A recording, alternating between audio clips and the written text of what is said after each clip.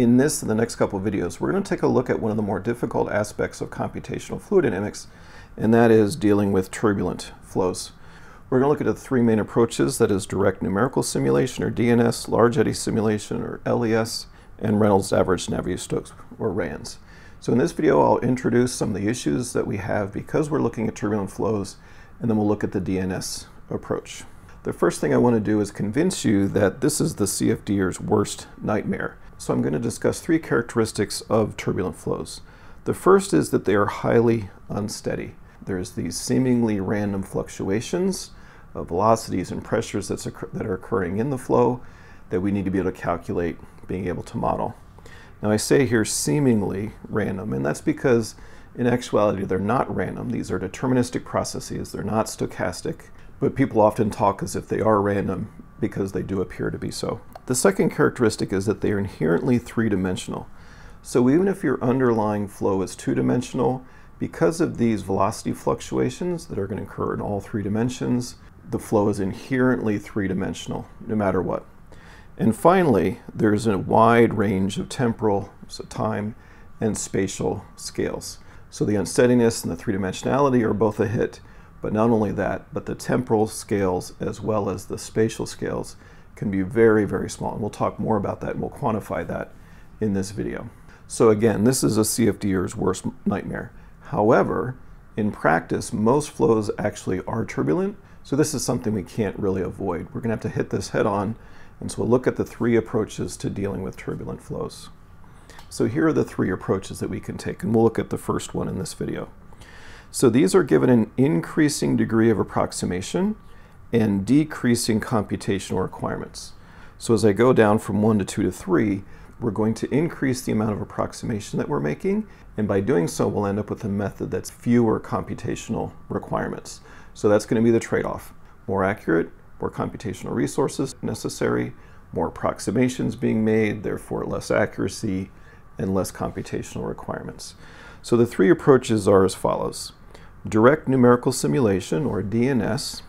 The idea here is that the Navier-Stokes equations that we've been looking at, the 3D unsteady versions, actually account for all of the physics necessary for turbulence.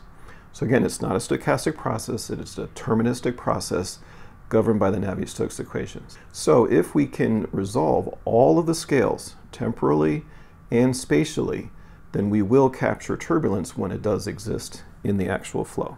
But this will require very, very small time steps as well as very fine grids, so small delta x's and delta y's and delta z's. It's the easiest to formulate because we already have the Navier-Stokes equations, nothing more has to be done with them, but it's the hardest to solve because of these extreme computational resources that are required. We'll talk more about that. The second approach, which requires some approximation but requires less computational resources, is known as the large eddy simulation approach, or LES. So here we're going to recognize that it's really only the large-scale motions that are specific to the geometry, specific to the overall flow environment. All of the small-scale turbulence, at least for certain classes of flows, are going to be relatively similar. So what that suggests is that we can take the small-scale features, regardless of the overall geometry and characteristics of the flow, and we're going to model those. So we'll calculate the larger scales, the large eddies, and then we will model the smaller scales. And we'll talk about LES in the next video. And then finally we have Reynolds averaged Navier-Stokes, or RANS. So here we're going to solve numerically the time averaged Navier-Stokes equations. So we're essentially going to average out all of the small scale turbulent phenomenon, and we're going to end up with just solving for the mean base flow, and then some quantification of the turbulence. The difficulty here is that in order to model the turbulence, we have the so-called closure problem. We're going to end up with having fewer equations than we do unknowns.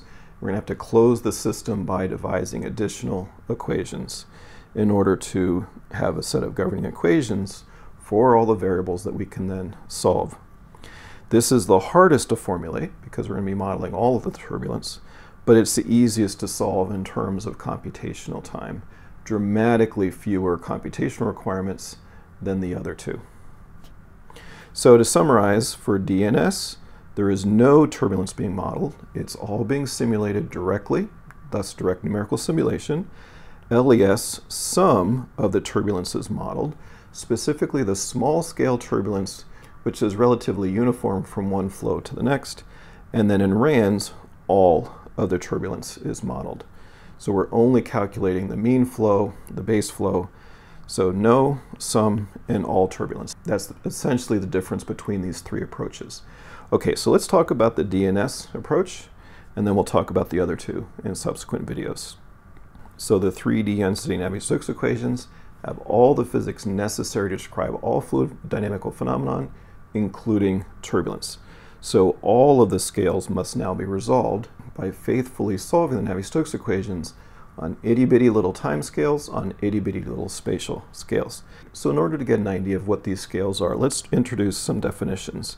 Epsilon throughout is going to be the rate of dissipation of turbulent kinetic energy. This L sub cap K, the capital K stands for Kolmogorov, as in the Kolmogorov scale. From a dimensional analysis, you can determine the result that the smallest scale eddies, the Kolmogorov scale, is going to be nu cubed over epsilon to the 1/4. Nu is the viscosity of the fluid. Epsilon, again, is the rate of dissipation of turbulent kinetic energy. That gives you the order of the size of the smallest eddies that we need to resolve in order to capture turbulence. So as the viscosity goes down, the Kolmogorov scale goes down, and we have to have smaller and smaller grid sizes. And then we'll use capital L to denote the length scales of the large eddies. So that's comparable to the overall domain of the system. That's the largest scales for a particular flow. Then Re sub L, the Reynolds number sub L, will be based on the magnitude of the velocity fluctuations and this overall scale. So it's not the overall Reynolds number, Re. REL has the same length scale, capital L, but the characteristic velocity is given by the velocity fluctuations. So just as a rule of thumb, REL is about 1% of the overall Reynolds number. Based on these definitions, we can determine an approximation for the number of grid points that we'll need in all three spatial coordinates, x, y, and z. So that'll be given by capital N, number of points in each of the three directions. It's determined by the Kolmogorov scale at the smallest sizes that we need to resolve. So the number of points in each direction is directly proportional to the big L over little l sub k. So remember, the big L is the overall eddy sizes, whereas the L sub k is the Kolmogorov scale, the smallest scale that we need to resolve. That corresponds to an Re sub L to the 3/4. So that gives us an estimate based on the Reynolds number, and obviously as the Reynolds number goes up, we'll need more and more points to faithfully resolve the flow. That gives us an estimate for the number of points that we'll need in each direction.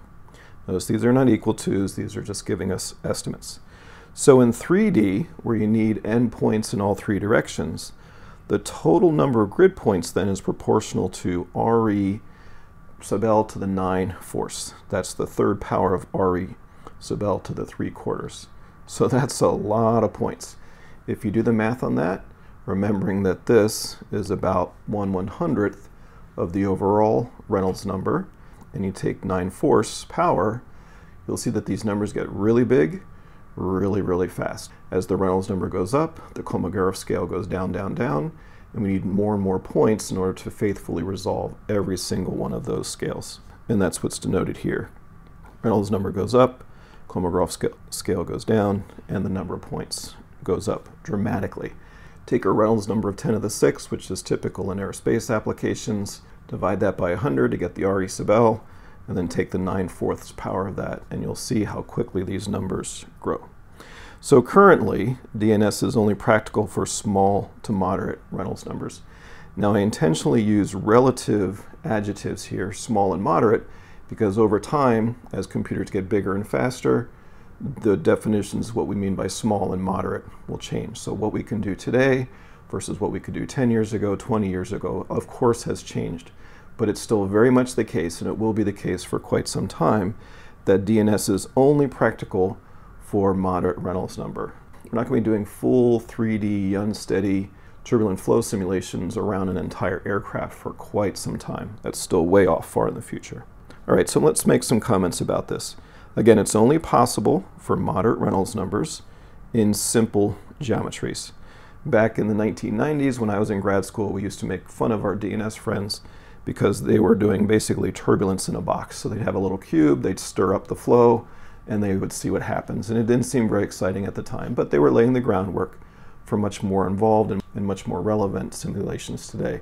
But again, there's a long way to go to doing practical engineering applications using the DNS approach. However, it does have a great deal of value, primarily because it produces very detailed information of the flow. You're not doing any modeling other than basic assumptions like it's Newtonian and incompressible, for example. So you're getting all the detail of the flow. If there are vortical structures in there, you're going to see them. You're going to be able to see them form, evolve, interact with each other. And that's actually what happens in a lot of turbulent flows. You can use it to get turbulent statistics if you like, because again, you have all that detail in there. You could compare those statistics with experiments. It gives qualitative knowledge of the flow. So again, if there are coherent structures, if there are these vertical structures that appear and evolve, you will see them. They are there in the DNS. It's not getting lost. It's not getting swept under the rug through some turbulence model. And it can be used then to develop turbulence models themselves. So traditionally, we would have used experiments and experimental data to get the turbulence models. We can also use DNS, again, because there's no modeling. So take all that data and you can turn that into various turbulence models, whether LES or RANS-based models. The spectral method, which we've talked about before very briefly, is very popular for doing DNS. And the reason for that is because it has the spectral or exponential convergence rate, and you get highly accurate solutions for the Navier-Stokes equations. So spectral methods are very popular in the DNS context.